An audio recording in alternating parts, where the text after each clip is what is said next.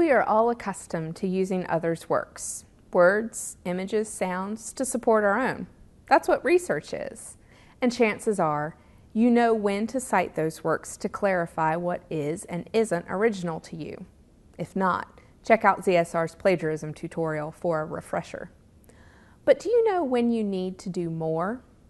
Copyright can be murky because copyright attaches to almost everything it can as soon as it can.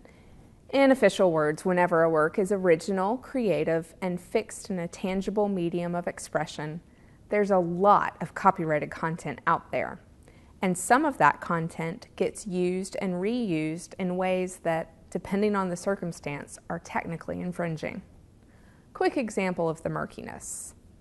Linking to someone else's photo online? Always okay. Using that photo in a class presentation? Probably okay under fair use. Using that photo in a publication? It depends. Better ask more questions.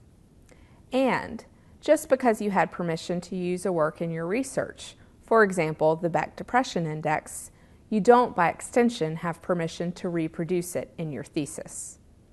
Because your thesis or dissertation is a work whose audience goes beyond the classroom and whose access is generally open to all, the fair use analysis for determining when you do and do not need permission for using others' copyrighted content in your work is different than it would be for a class assignment. If all you're doing is citing someone else's words or ideas, then follow the principles of your chosen citation style and you're good to go. But if you are using images or a poem or an article, even one you authored, you might need permission. Certainly, you need to ask more questions. The first question to ask is my proposed use fair? Fair use is analyzed along 4 factors: the purpose of the use, the nature of the original work, the amount being used, and the impact on the market for the original work. Increasingly, transformativeness is important in fair use analysis. In other words, is the use substantially different from the intended original use? Or are you using the work in a novel way? Another way to analyze fair use is to ask the following 3 questions. Are you using the material to illustrate a specific point? Is the amount used sufficient to illustrate your point? And is it clear to the audience what point you're making? If you can answer yes to all 3 questions, the use leans toward being fair. If you can't answer yes to all 3 questions, or you are still unsure, you might want to seek permission to use the material in your work. The copyright holder is the person or entity to give such permission.